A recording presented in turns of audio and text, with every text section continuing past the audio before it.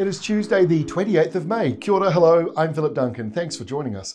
We've got some windy, cold weather on the way for Wednesday as another southerly change comes in. And then behind that, we're looking at some warmer winds coming in towards the end of the week and the start of the weekend.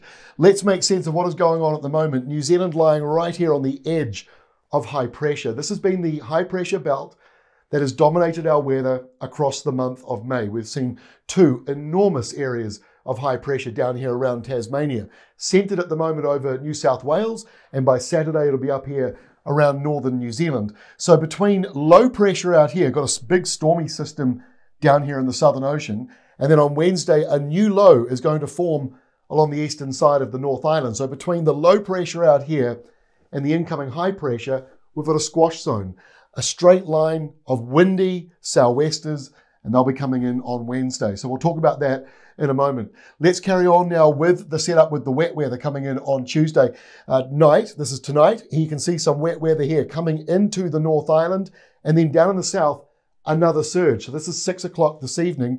Now watch the next 24 hours. It's kind of messy, but you'll see the secondary area of rain comes up to the North Island. And so by Wednesday night, a big windy sou'wester blowing through in Auckland, and showers as well. I know that's quite scrappy to see, but that's kind of the point. And also these white dots showing some snow falling on the mountains and ranges around the South Island. Rainfall-wise, over the next couple of days, not a huge amount of wet weather coming in, mostly showers and some of that patchy rain. So the rainfall totals you see in sort of yellow and gold here, that's where you're between 10 to 20 millimetres coming through. For some of you along that western coastline, same story on the west coast. Elsewhere, just a couple of showers coming in. Otherwise, it is dry for you. Here is lunchtime Wednesday. So here is the high pressure belt that we're talking about and the new low that is starting to form here. So that means this is the squash zone. Windy sou'westers. They'll be gusting to gale force anywhere from Taranaki to Auckland, Coromandel Peninsula, in those exposed areas. And at the other end of the country, there is the southerly coming in for you. So another wintry kind of moment around Southland and Otago. Snow on the mountains and ranges and hills. Temperatures are down, wet weather, light the fire, make sure you're nice and warm and cozy. Wednesday is a bit of an unsettled day, really, right across New Zealand. So the maximum temperatures, they are down. South Islanders, you're probably not complaining too much, but you might find a few Aucklanders and those in Waikato complaining about the 13s and the 14s or the 12 over here in Bay of Plenty. Not exactly the warmest of days for the North Island when there's been 17s and 18s lately. And I can hear the South Islanders with their little violin out. Here's how Thursday looks. So the cold pulse of air in that blue line right there. So easterners around Banks Peninsula northwards. If you're on the eastern side of the North Island all the way up to Bay of Plenty, it is a colder Thursday for you with that southerly coming in or southwesterly if you're on the other side there. But as the high drifts towards us, this airflow out of Queensland and New South Wales drifts in to the South Island. So the South Island starts to warm up, as does the western side of New Zealand, as this airflow comes out of our Australian friends. And by Friday, not a great deal of change. In fact, subtropical air now coming down. So you might be surprised. Have a look at your temperatures.